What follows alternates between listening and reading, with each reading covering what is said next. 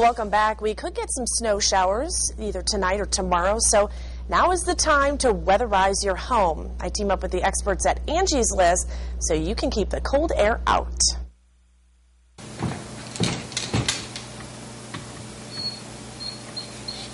It won't be long before the cold of winter really sets in, and with energy experts predicting increases in heating bills, it's wise to weatherize now. Heating and cooling costs use up to 50% of your total energy costs. So any improvements you can make, whether your house is old or new, can really cut down on your monthly bills. Angie Hicks urges you to tackle DIY projects first. If you see that you see cracks of light around doors or windows, probably need some more weather stripping, and that's potentially a do-it-yourself project that could cost as little as $20.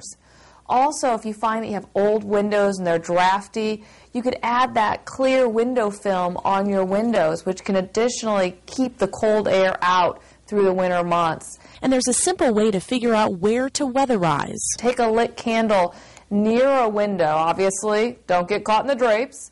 But then if the flame starts to flicker, then you're going to find that you probably need some extra insulation around those windows.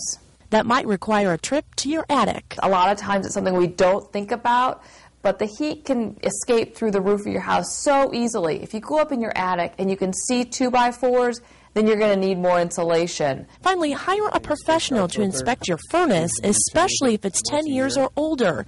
They can change the filter, clean out soot and debris, take a look outside to see if the unit needs serviced, and make sure you aren't being poisoned by a carbon monoxide leak. On an annual checkup, we'll check for the efficiency of the system, make sure it's running fine, the safeties, make sure we don't have no combustions getting into it, and basically no failure in the middle of the cold season.